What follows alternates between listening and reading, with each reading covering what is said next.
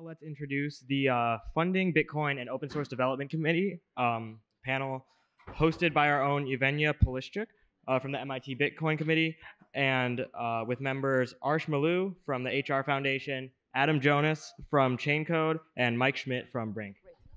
Greetings and warm welcome to all our esteemed panel participants and to distinguished audience. And my name is Yevgenia Polishchuk. I'm MIT BTC member and also a member of organizational committee MIT Bitcoin Expo 2024. And I'm also a Fulbright visiting scholar hosted by MIT Crypto Economics Lab. I'm very happy to be here and to moderate a panel, Funding Bitcoin and Open Source Development.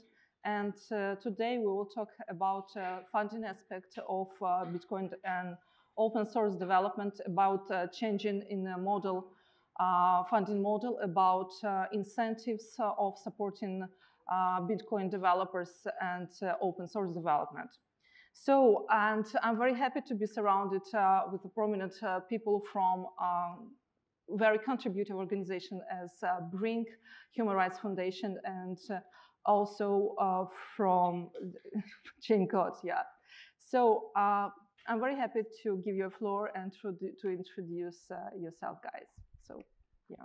Hey all, Mike Schmidt, contributor to a few different projects.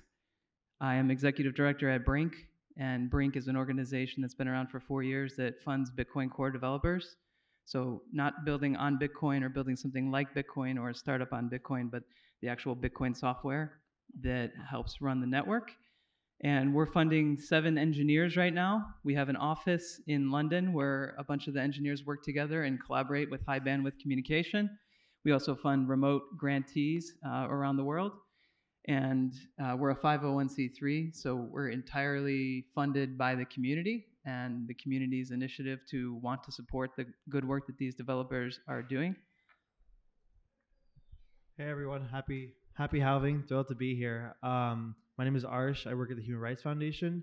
The Human Rights Foundation is a nonprofit organization focused on promoting and protecting human rights globally, with the exclusive focus on authoritarian and closed societies.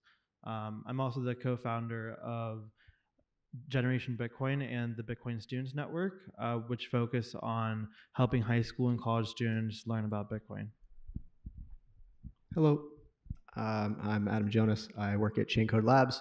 Chaincode has been around for 10 years now. We were founded by Alex Marcos, who's an MIT alum, and his co-founder, Suhas Dafdar. We mostly employ people to work on Bitcoin protocol and Lightning protocol. We also do a fair bit of education, which we'll talk about shortly. Great for such an insightful presentation and introduction. So with this, we totally put the context of for the conversation. And I have the first questions to you all guys about what kind of educational activities do your organization provide and how these activities are funded. So probably sponsorship, donations. Yeah, tell me more about this. Yeah, let's start from you, Brink. We have a few different programs at Brink. One, and probably what we're most well known for, is our grants program, which compensates developers that are already doing the work and contributing to the Bitcoin software and compensates them for full-time employment to continue to do that good work on the Bitcoin core software. We've had some younger contributors come through a variety of mentorship efforts. We had a fellowship program that lasted a year long that Gloria went through and went from a newer contributor out of university all the way through to being a full-time Bitcoin core contributor. We've also had Nicholas, who's gone through that fellowship program as well. More recently, we've started doing educational efforts for some junior contributors, flying or getting their expenses paid to travel to our London office, whether that's train, hotel, etc. expenses for newer contributors to be in the office with these more senior contributors to have a sort of organic mentoring effort happen there. So we started that up in the last few months. Additionally, a lot of our engineers contribute to Bitcoin Optech, which is a technical news publication that covers Bitcoin and Lightning developments. So we have several of our engineers contribute to that. I contribute to that. If you're curious about Bitcoin technicals and don't want to be following the day-to-day, that's an interesting news source that you should consider subscribing to. It's a free newsletter, bitcoinops.org. Some of our engineers also contribute to something called Bitcoin Core PR Review Club. It's a way for people who are curious about what's going on with the software to kind of dip their toe in the water. Experienced contributors will do a write-up about a particular proposed change to the Bitcoin software with some context and some background and some hints. And folks who attend this chat-based meeting can follow along with how a more experienced contributor might look at a proposed set of changes to the code. And the idea there is to get newer contributors with their toe in the water and a little bit of familiarity with how to review code. And then hopefully they can blossom into a more prolific contributor down the road. And also some of our engineers contribute to other mentoring efforts. We've had engineers who have been mentors for the Summer of Bitcoin program. We have one of our grantees that does some work with the Kala education program as well. And so I think to your other question of how we're funded, all of those efforts are something that the engineers have chosen to do on their own as part of their own initiative. We do fund their work that includes those educational initiatives as well as our development initiatives through donations from the community. Actually, some of our donors are here today. I think earlier someone from Coinbase was speaking. They're donors from the exchange side of things. Lightspark, financial infrastructure for Bitcoin and Lightning Tech, have donated to Brink. And more recently, and we can get into this in a minute, is the Bitcoin ETF providers have taken an interest in wanting to support the underlying software that supports what they're building on. So we saw Hong from Bitwise earlier today, who was the first to come up with that sort of initiative, and we've had some others interested since then. And we can talk a little bit about that later, but that's where the money comes from to fund, is the community. So thank you all. Yeah, so on the education side, ever since the Human Rights Foundation got into exploring how Bitcoin can be a useful tool for our community, we've been offering trainings and workshops and programming at our annual conference called the Oslo Freedom Forum, which is early this June. In addition to that, we do a lot of global advocacy and a lot of global workshops. So kind of going and showing different civil society groups and activists how to use Bitcoin and how to buy it, custody it, how to use it safely, focusing on the privacy side. In addition to not only funding open source developers, we also focus on funding education. So something that aligns with our mission statement of focusing on authoritarian governments and closed societies is we give funding to different organizations that are within that, those countries and kind of fit within our mission statement, if that makes sense. So a lot of those being, Bitcoin conferences, for example, communities, meetups, and kind of sparking grassroots adoption.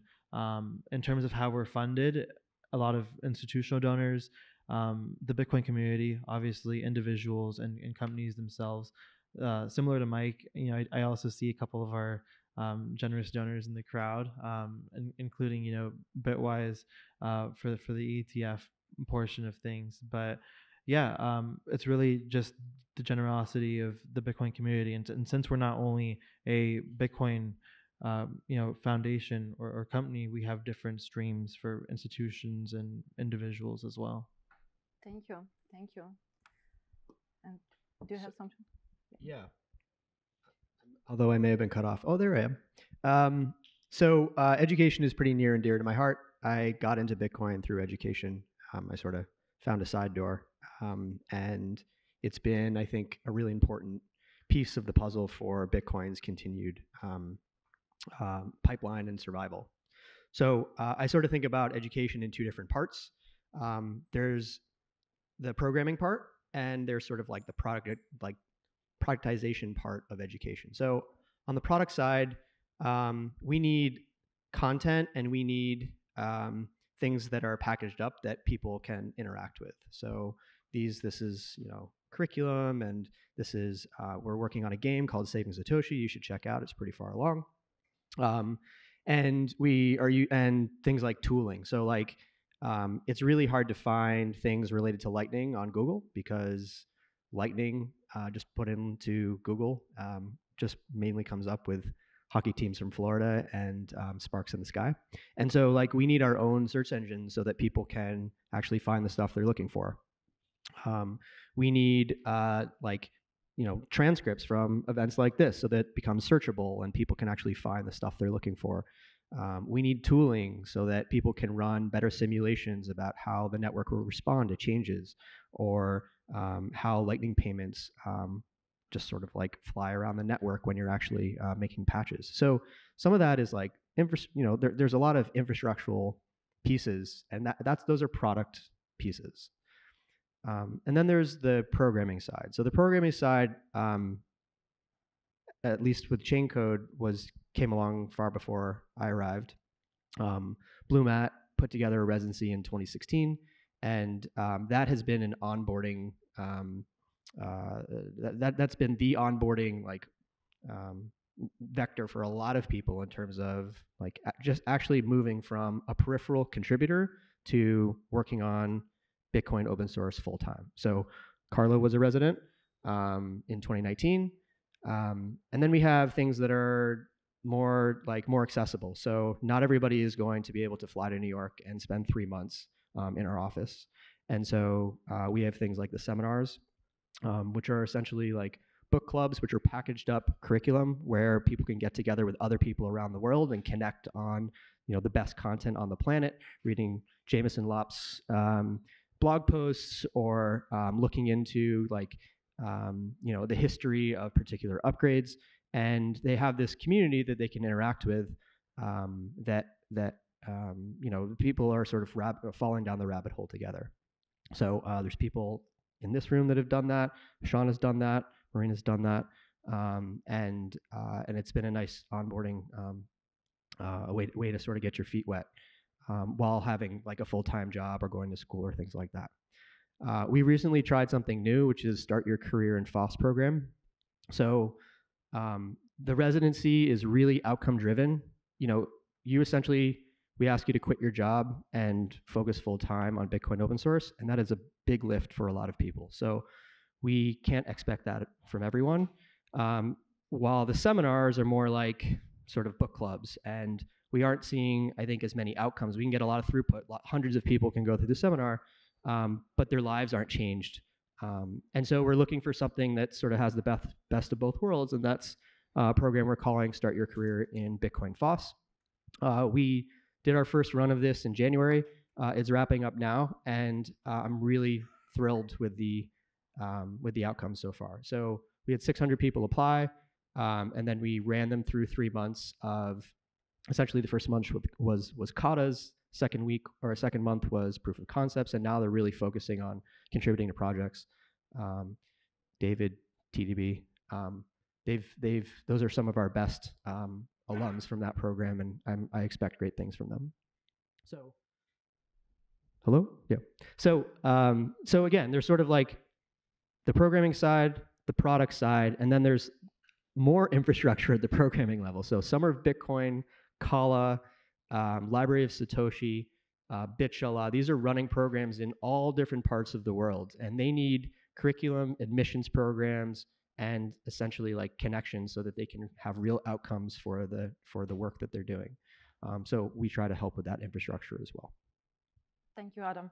So we started to discuss what preferences of choosing projects. So probably you have some priorities in choosing projects. So can you comment on this as well? So, Mike, please. Sure. From Brink's perspective, I think when we started just about 4 years ago, we thought we were quite focused by doing Bitcoin and Lightning open source work, and I think we found over the years that maybe that wasn't even focused enough. So we've narrowed the scope to really focusing on the Bitcoin Core software, and in particular, a niche within that, which is focused on maybe some of the less glamorous parts of the code base, maintaining the software, security, testing, and review. We think that there's been a lot of participants who have funded developers over the years, exchanges who have funded directly and come up with their own programs. And oftentimes what we've heard from the developers is that they feel the need to have a very high profile, impactful project, and it takes away from their ability to be heads down on and doing less interesting but important work on the code base. And so we try to reward those folks doing that security and maintenance work with our program, and not just reward the high profile projects. So that's how we sort of choose to allocate the funds from a development perspective. In terms of how donors might think about donating funds if they're not going to run their own program, until recently, there was really only a few places that money could go. People spun up their own. People maybe donated to the DCI or HRF. Now, Brink's here. OpenSats is here. There's other organizations, in the process of being formed that can do this. So I think if you're considering, if you're in a financial position that you want to consider contributing, look at the mission of each of those organizations and see if it fits. We found that many of our donors are interested in contributing to fairly uncontroversial, fairly highly impactful work on the Bitcoin Core software. And so when donors are thinking about that, they come to us. But there's other organizations out there that you should consider. Arsh? Yeah, so how we go about choosing the grantees that we accept, we have a rolling application basis. So we put out a new grant round every quarter, and it's about 15 projects and individuals. This is a mix of Bitcoin Core developers, people working on eCash, Fedimint, Lightning, and also educational initiatives, as I touched on earlier. How we go about vetting these and selecting is, a lot of our team is kind of dispersed all over. So we see the needs that these projects have, and we choose them accordingly. When it comes to the technical side of things, we do consult with developers themselves and other organizations like Brink and OpenSats as well, to kind of choose the best fit and what makes the most sense for Bitcoin itself. And as far as how to go beyond, just selecting these projects and contributing, like Mike said, there's now, we started 4 years ago as well, our fund, and there's a couple main ones to donate to. So I'd highly encourage anyone, if if you don't have the technical skills and you want to be involved, donate to Bitcoin open source development. Yeah, thank you. Adam, do you have something to add? Yeah, we don't do grants, which is a big relief because grants are hard, and it's a huge time commitment, and you need to really understand the landscape to do grants properly. So we hire people though, and I think we hire with all due respect, the best people on the planet. And so we're just trying to pull together a really strong team, and try to get something done in person. Thank you. That's fantastic what you are doing for the community, and please join the announced initiatives that were announced just recently, and just pay attention on the priorities what are required from you. So, and I have some specific questions to you. And Mike, my first question to you, why is funding Bitcoin Core development different from the funding that goes on in other crypto platforms like Ethereum, Solana, and others? I'm not sure if Willie's here, but I guess thank you to Willie for giving us the opportunity to have this session. I've never been to a Solana. Oh, thank you. I've never been to a Solana or Ethereum Expo, but I have the feeling that they don't have to have this sort of conversation because oftentimes that funding comes from a single source. I've also tried to look at our counterparts at these other chains who are running development organizations, and I listen to them on podcasts, and quite frankly, none of it is about funding Bitcoin or funding open source development, because they have a pile of funds already. They're about recruiting developers and recruiting projects to build on their protocol. So it is a bit more unique in the Bitcoin ecosystem. You know, Satoshi didn't leave us his coins. There's no central foundation. So the difference is that it's up to us to not only build this from a development perspective, if you're curious about that, but it's up for us to do all of this. It's up to us to fund this. It's up to us to provide educational resources like Jonas was talking about. And it's up to you all to find value in that, and either put your time or money towards that. So I think that's the difference between Bitcoin and some of the other funding initiatives. Thank you for this. And my question to Adam Jones from Chaincode: what common qualities do you Bitcoin open source contributors? What is missing in the Bitcoin open source funding model? So I think those are two different questions. I'll start with what's some common qualities. So yeah, I do with the education programs that we're involved with, I see a lot of different people, and the people that actually like sort of make it through from, hey, this is something I'm interested in, to this is something that they do as their full-time career. It's a unique set of people. Like they're special people, and you know, the main thing that I see is curiosity. So I have the pleasure of working with Peter Wella, who, if you've been around Bitcoin, then you know who that is. But it's been an education for me to work with someone who is just so curious about the world. He's curious about words, weather patterns, just how the world is put together. And it's really lucky for us that a lot of that attention is put towards Bitcoin, because he could be doing anything. So it's just sort of that insatiable curiosity. And I think one of the great things about Bitcoin is that you know, you'll never be satisfied if you can just keep finding more and more things. And you know, cryptography and game theory and just the software itself, and you know, the economics, it's just endless. And so for curious people, they sort of just get hooked, and their curiosity takes over. Second thing I see is a spirit of generosity. So free open source software is a gift to the world. It's a statement that I made this for you, and you can have it for free. And I don't really care how you use it. If it's useful to you, it's yours. So right from the start, that's pretty incredible. But then, especially in Bitcoin, with the high bar of security, the review that's needed is it's immense. And so review itself is an act of generosity in my eyes. It is saying that you wrote something, you care about something, and I'm going to spend my cycles, my time, my energy to make sure that it moves forward. And so people who are generous, they really understand what that is, and they understand that there's a reciprocity to, if I help someone else, then hopefully they'll help me. And then the last one is just grit.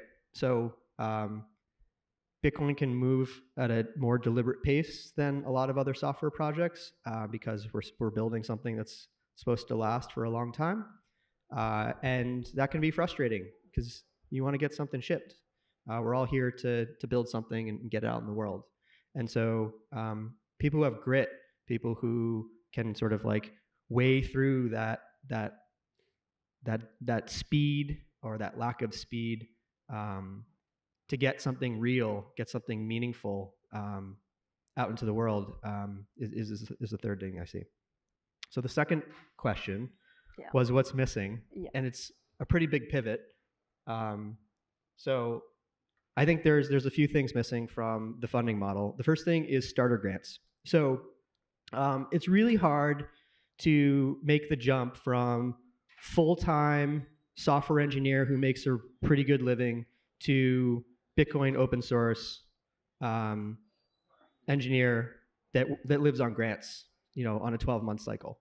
Like, that is a pretty big ask, and we're not just asking people to take often a pay cut, but we're also asking them to sort of give up the stability and give up sort of the, in some cases, healthcare and things like that. Like, it's a huge ask, and if you add on the financial pressures of having a family or having a mortgage or any of those other things, like it gets harder and harder. So I think what we're missing is the idea of like a minor leagues, like a starter grant, to see how does this work out? Maybe because the grant organizations have to be conservative with their funds, that we're not committing to 12 months or 2 years or a lifetime of grants, but the idea of something that's short term. Let's see how you do. Maybe this is enough for you to take a sabbatical from your job. Maybe this is enough to justify to your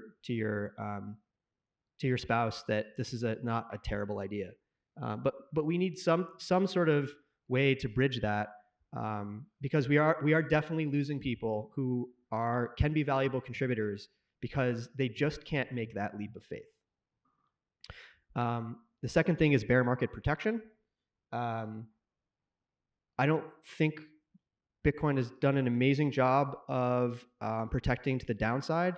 Funding right now is actually pretty good, and it's sort of like there's a feeling, I think, among the devs in some ways, like it's a little bit easier to get the application through, sort of like take it while you can get it kind of thing. And these are not greedy people. These are just people who know that when the next bear market cycle actually hits, everything's going to dry up and it's going to become so much harder to actually get funded. So I think what we need is these organizations to just bear that in mind, and to make sure that when the price dips and people are the funding or the funders are feeling a little tighter, that we just have a little bit more of a treasury to pull from.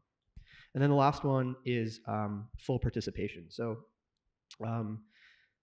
I appreciate what Arsh and Mike said about, like, I see funders here and we do, but there is not a feeling of we're all in this together. I think across the ecosystem, there's a lot of businesses that have made a lot of money on Bitcoin, and I don't think there's an appreciation for what it actually took to get there, and that could be for a few different reasons. One, it could be from total ignorance. Bitcoin just works, and therefore, like, set it and forget it.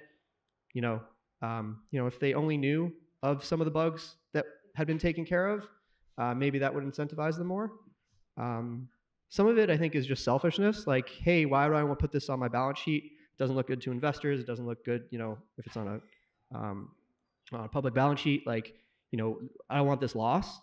And then the last one is, I think there's still some, or at least previously, I don't know how current it is, but there's definitely hostility. Like, if I pay someone, I want them to do what I want them to do, and Bitcoin open source development doesn't really work that way.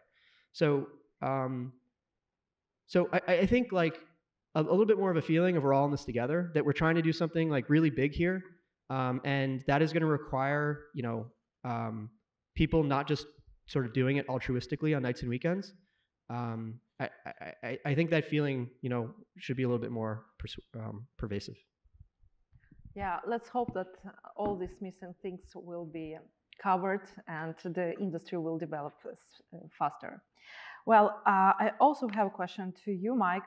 How have trends in funding Bitcoin developers changed over the years?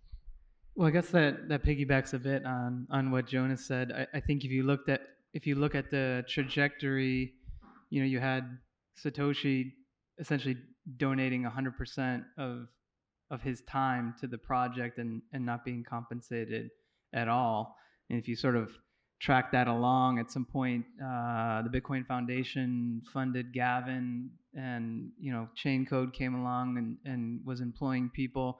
If you look at it, it's an upward trajectory. I think we're going in the right direction, I think, and maybe that's just bull market talk at the moment. But it does feel like even with the cyclicality of the price, it does feel like we're going in the right direction. Maybe some insights into trends. People talk about the ETFs and are, how's that going to impact development and things like that. Well, so far from my perspective, positively, we have a couple providers that have pledged a percentage of their profits towards Bitcoin development, and I think we should see that as a good thing and not a hostile thing.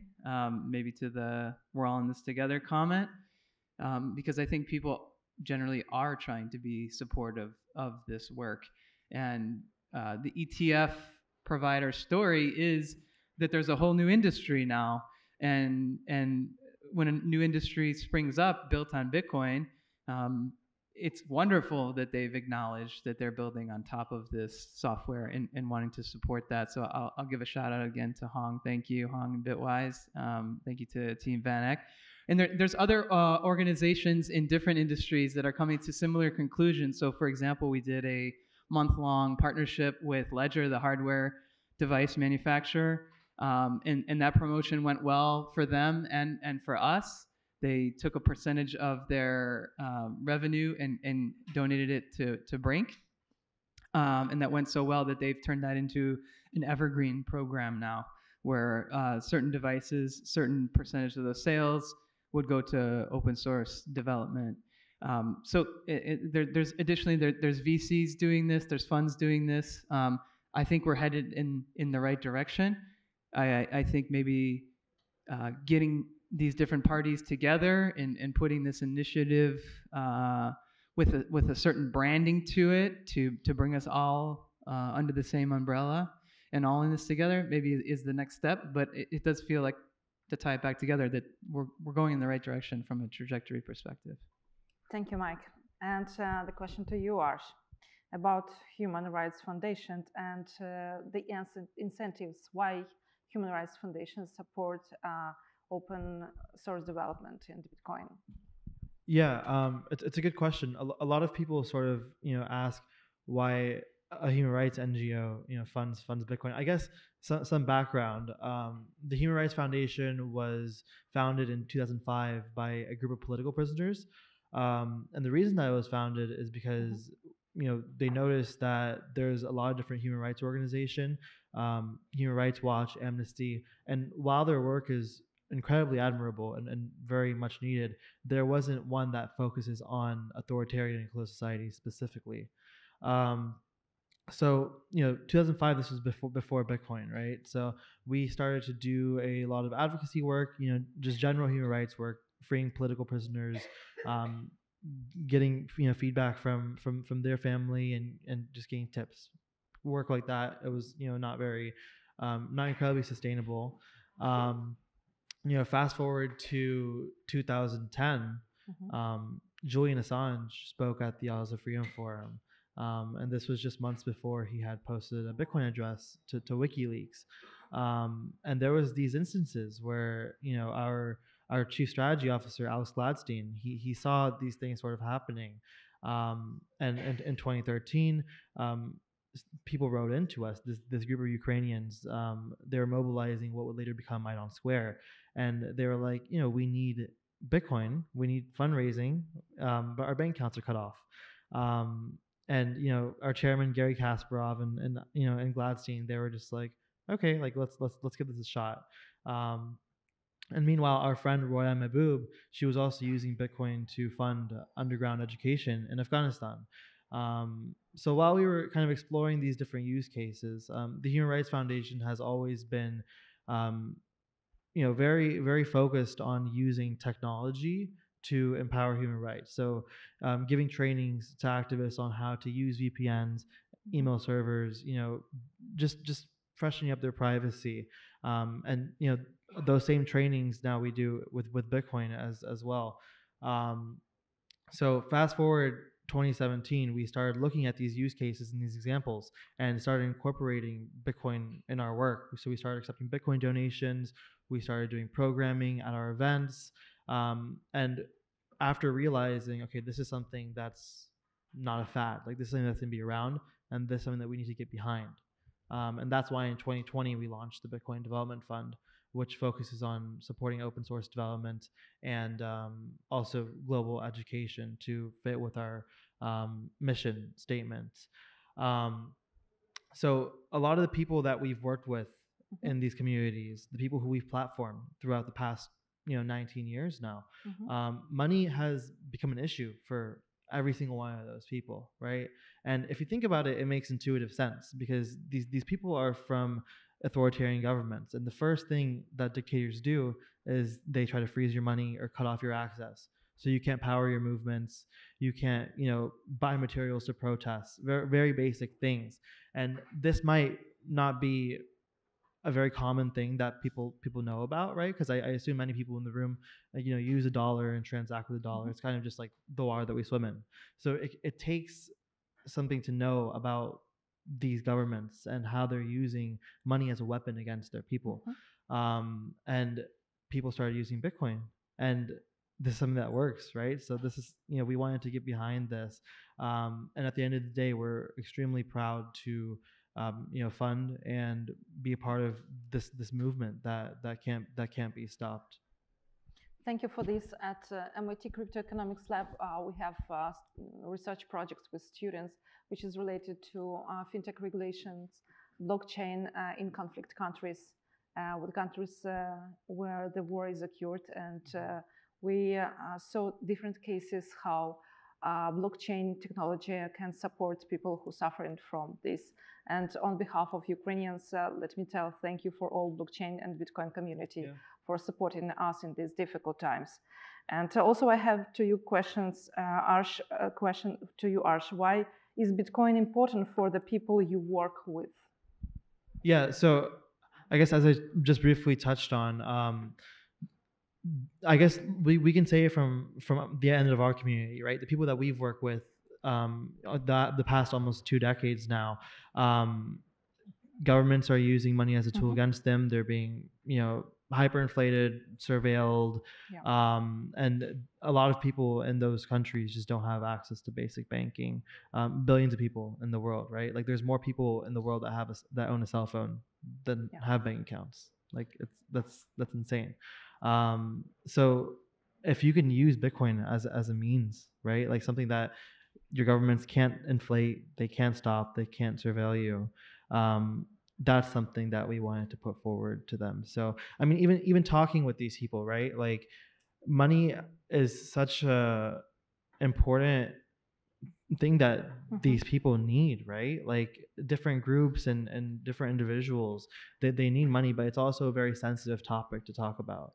So before Bitcoin, it wasn't really a thing where people were like, oh yeah, like my government, devalued me by 50% on a given day, and it wasn't something that activists really talked about. But now opening this conversation around it, it's still something that's very sensitive within the human rights community to talk about money, but it's very important. So brick by brick, we're hoping to kind of build out this community of activists who can share about Bitcoin, which we've been doing for the past couple of years now. Thank you, Arsh. And before we jump into Q&A sessions, so probably there is something that you want to add or to say something to our participants of the conference. If you're curious about the work that we're doing, check out brink.dev, and I mentioned bitcoinops.org as a new site. So check those out, and I look forward to your questions. Yeah, so you can check out our programs. We write a weekly newsletter that covers different topics around money and human rights, global news. You can subscribe at financialfreedomreport.org. We have a new fellowship on cross-input signature aggregation, and that deadline ends next month. We also have a bounty program that expires at the end of this year that's focused on Bitcoin, Lightning, eCash. And as I mentioned, we do have a Bitcoin development fund, so we're taking in submissions on a rolling basis. You can go to DevFund, hrf.org/devfund to learn more about that. If you like rants, I have a 20-minute doozy for you tomorrow about why you should choose a career in Bitcoin open source development. So I hope you'll come at 10:30, and I'll yell at you for a while. Thank you very much. Dear audience, do you have questions to our esteemed panel participants? So, yeah, please take a mic, yeah. I just had a question about what specific advice do you have for smaller projects in the Bitcoin space that aren't necessarily like, Bitcoin Core. There's still a lot of small projects that would be really important, like PayJoin, for example, for privacy regarding like human rights, right? So do you have any advice for smaller projects that are still really important to get funding? Yeah, I can go for it.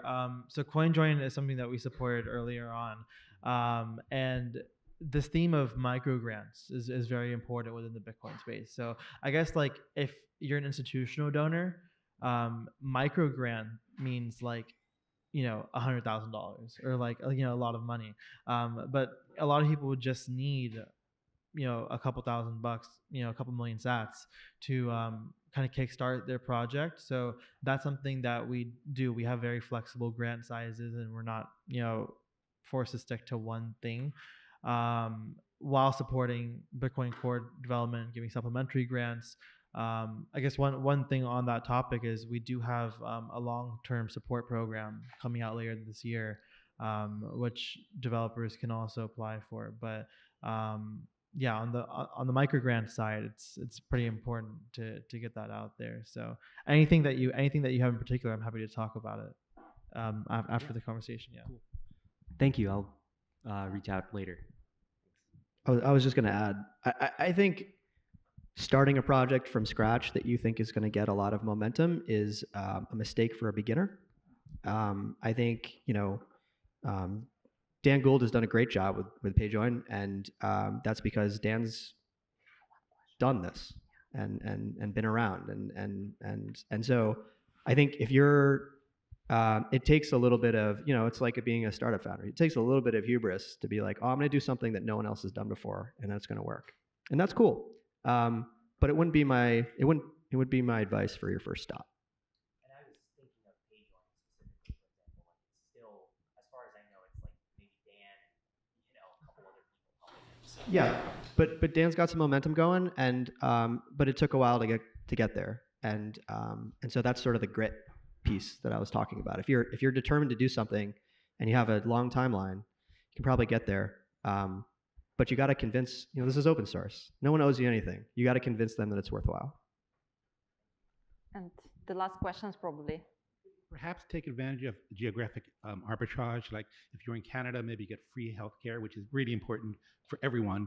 Puerto Rico, which is part of America, has 50% matching tax credits, which is identical to 100% grant with less paperwork. Was it El Salvador that's on Bitcoin, and maybe the government has? So I don't know where you're located, but I can imagine there are other governments besides the US would be a lot more supportive of your efforts and help your devs. Yeah, I think it's worthwhile to point out. I mean, geographic arbitrage generally is like a pretty great, and this sort of speaks to how grants work throughout different orgs. Some orgs give flat rates. Doesn't matter who you are, where you are. This is what we give, and something in that number in Mumbai is a little different than it is in New York. So it sort of incentivizes people to be in different places, but it also mostly incentivizes people to be young and to not have responsibilities. So sometimes it's incompatible with sort of what we're trying to recruit for often, which is veteran people joining this movement. Thank. Is my mic on? Okay. It's just taking a step back here. You say, like, rather than have your own grand project, try to do something on some existing project. Going a step back from that, suppose I just wanted to contribute to a project to prove my chops. How would I shop around for projects that need, I mean, you can go on GitHub or look for something like that, but do you have any suggestions on how you could shop around for a place to build your chops? I do. Actually then get your first grant? Yeah. So last year I spent a lot of time on something that we're calling the Bitcoin Dev Project. It's bitcoindevs.xyz, bitcoindevs.xyz. And there's a bunch of places of like how to get started, like pathing. Start here, read this book, then do this, then do this, then do this. If you're interested in Lightning, start here, do this, do this. Here's some, synchronous programs. Here's some async stuff, and you can sort of pick and choose which works for you at different levels.